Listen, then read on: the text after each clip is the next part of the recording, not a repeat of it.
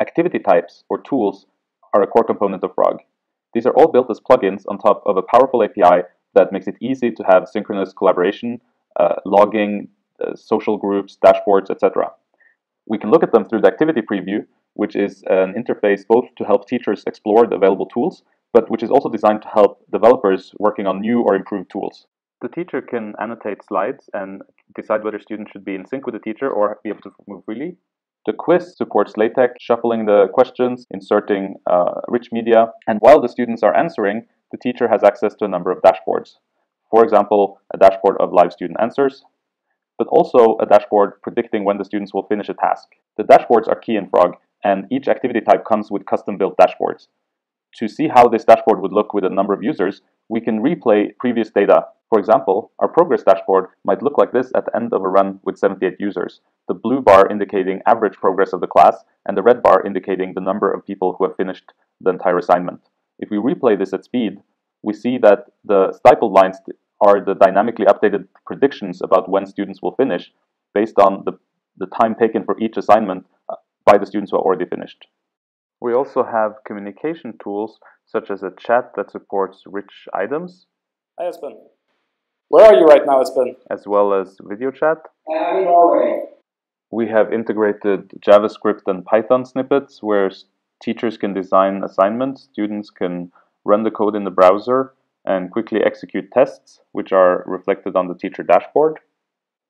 We have a small statistics tool where students can play with data, in this case, birth dates and gender. I can try differentiating between genders. Of course, we cannot recreate all the activities that already exist in Frog, physics simulations, programming tasks, etc. But rather than just putting in iframes, we'd like to be able to configure them, get data in, data out, have them be social, and let the teacher orchestrate with live dashboards. And we've done some interesting experiments with a physics simulation from the WISE team in Berkeley.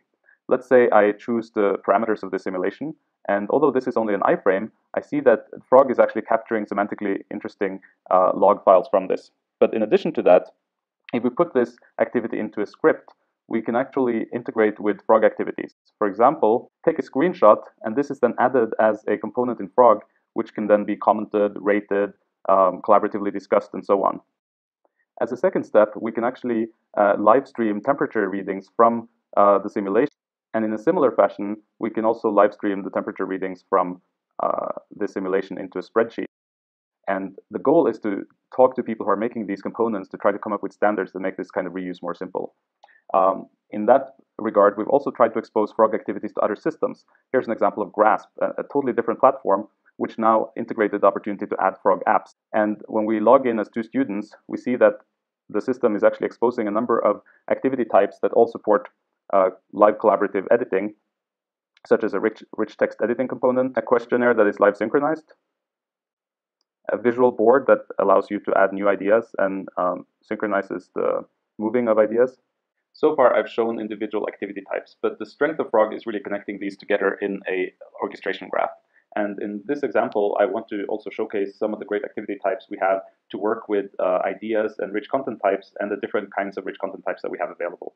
So we can start by putting in a product operator which gets external content. In this case, let's say that the students have been annotating PDFs and they've used a specific hashtag, and we can quickly preview what kind of content that is going to bring us. Well, let's split the students into groups. So let's put in a social operator, and we can create groups in multiple ways. In this case, we'll just create 2 groups in the whole class. We'll split the class in 2.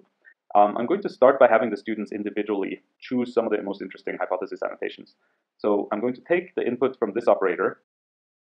We want to send, let's say, 10 items to each group. I'm going to have each student vote individually. So I'll combine the votes from all individual group members, and then I'll select the best 5. So you see here that it's constantly checking the validity of the graph, and it's saying, I don't know what is the group for this group activity. By the way, this is the individual plane, this is the social plane, and this is the whole class plane. So I'm going to pull that in there. And I'm going to give them a chat, just so they can coordinate a bit. This could be a video chat. And then I'm going to give them a rich text. And we can quickly preview. So I'm going to have them basically write something as a group, and then I want to have other groups peer review this. So the peer review mechanism is also very flexible. I'm going to first take the output of this activity, which is a learning item, a rich text, and I'm going to wrap it in a learning item called a peer review learning item.